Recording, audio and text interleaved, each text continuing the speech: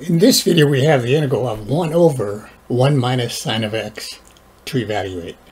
And remember, if you have trouble determining what approach to take, remember you can always simplify the integrand if possible, factor it, reduce it, multiply the numerator and denominator by the same expression. Maybe it'll give you another option to use.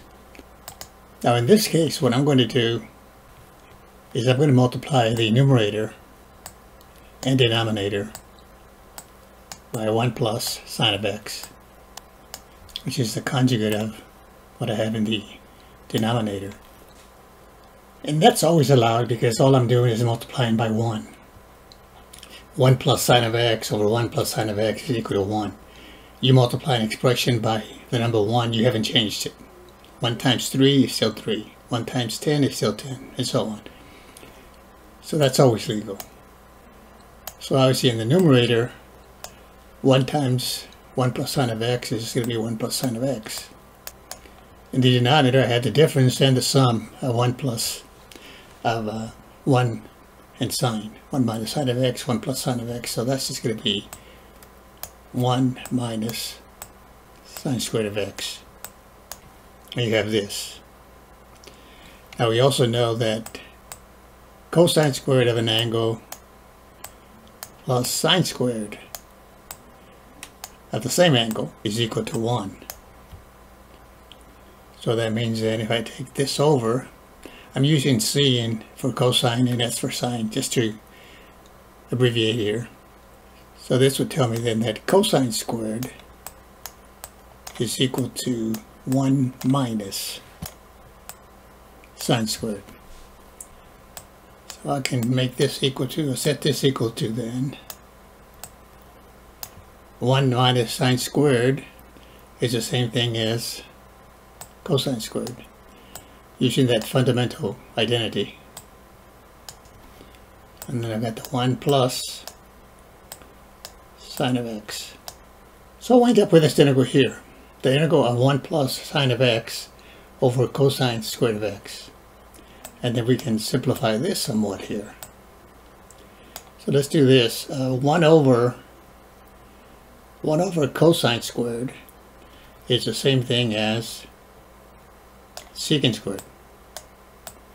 Okay, 1 over cosine squared is the same thing as secant squared of x, because cosine and secant are reciprocals. And then on this one over here, I'm going to break this up. So as I'm just dividing the numerator by cosine squared. So it's 1 over cosine squared is secant squared. Rewrite that using your basic trig identities. And then this one I'm going to break up into 2. So this will be sine of x over cosine of x. And then this is times 1 over cosine, but 1 over cosine is secant of x.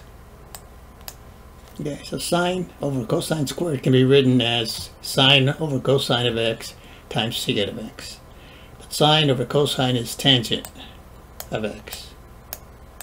So this is tangent of x.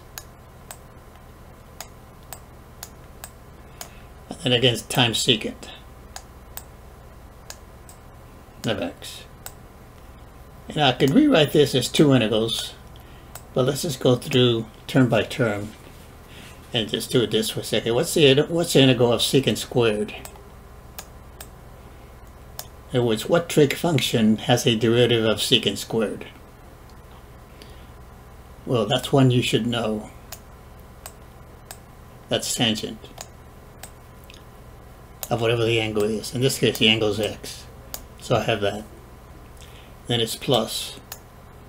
What trig function has a derivative of tangent of x, secant of x, or the other way around, secant of x, tangent of x? That's one, again, that you should know. It's secant of x. Derivative of secant is tangent of x, secant of x. Or you can also say secant of x, tangent of x. And then it's plus the constant of integration. And that's the answer to this one. Thanks for watching. We'll see you next time.